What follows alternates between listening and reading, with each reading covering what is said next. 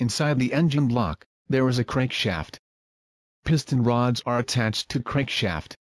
Pistons are attached to the piston's rods. As the crankshaft turns, it causes the lifter to make each piston move up and down. At the top of the crankshaft there is a camshaft which is connected to the crankshaft by a timing belt. While the crankshaft is making the pistons move up and down, the camshaft is turning, making the valves to open and close.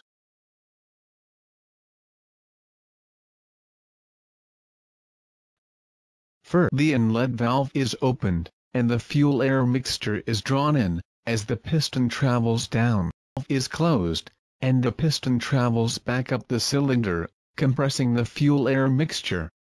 Just before piston reaches the top of its compression stroke, a spark plug emits a spark to combust the fuel-air mixture. Third, combustion stroke. The piston is now forced down by the pressure wave of the combustion of the fuel-air mixture. The engine's power is derived from this cycle. Exhaust stroke. The exhaust valve is opened, and the piston travels back up, expelling the exhaust gases through the exhaust valve.